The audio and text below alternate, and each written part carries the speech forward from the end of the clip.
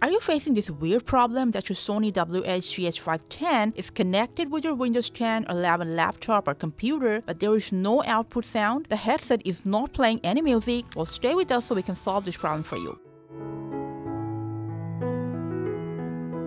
Now, first of all, check and make sure sound is turned up in everywhere.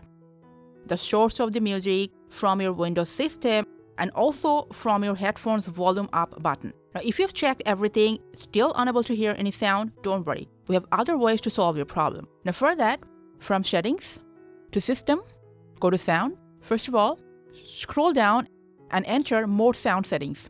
Just in case your headphones are grayed out in here, just right-click on it and then enable them. After that, double-click on the option, go to Levels, and make sure the volume is set to high if it's set to low. Press OK, OK again, and get rid of this place. Now after that, scroll up in the same section, and just in case you're using a wired headphone, please make sure CH510 is selected as output sound in here. As you can see, we can turn up volume right from here as well.